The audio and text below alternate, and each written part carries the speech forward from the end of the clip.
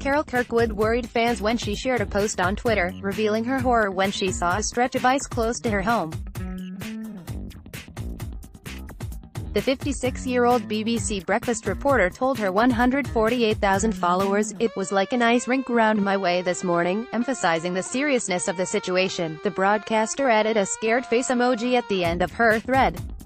Shortly after the message was posted, fans of the star began flooding her comment section with messages of concern.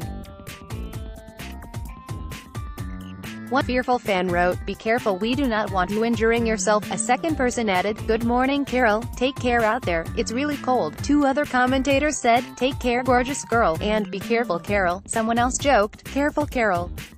When you're running late and they say get your skates on, I don't think that's quite what they mean." Carol recently revealed the great lengths she had gone to in order to see the super blood wolf moon on Monday morning. The radio presenter was keen to catch a glimpse of the lunar eclipse in the early hours of January 21. Carol Kirkwood, the 56-year-old broadcaster, shared a tweet about ice in her area. Image, Twitter, Carol Kirkwood. Carol Kirkwood, the BBC breakfast favourite, has worked there since 1998. Image, when, however, the elements were against her and she missed out on the experience. In a post shared on Twitter, she wrote, "Anyone seen the super blood moon? Too much cloud here." The BBC star was soon inundated with fans' pictures of the super blood wolf moon, several of which she retweeted. She later added, "Thank you for your moon pickies. They are awesome. Sick, very jealous as didn't see it, despite driving for 25 miles, too much cloud, and eyes on the road obviously," she said.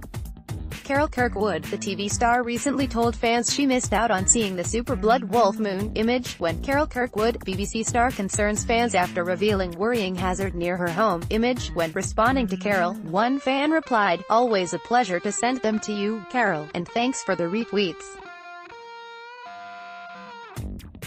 It makes a change for the Western Pennines to be clear whilst the Thames Valley is overcast, so we'll try not to gloat too much. Very stormy here all day, but it's clear now and I was able to see the moon," another said, joking, "But it's very windy and about 8 degrees at the moment, so clear in Aberdeen overnight." A third chipped in,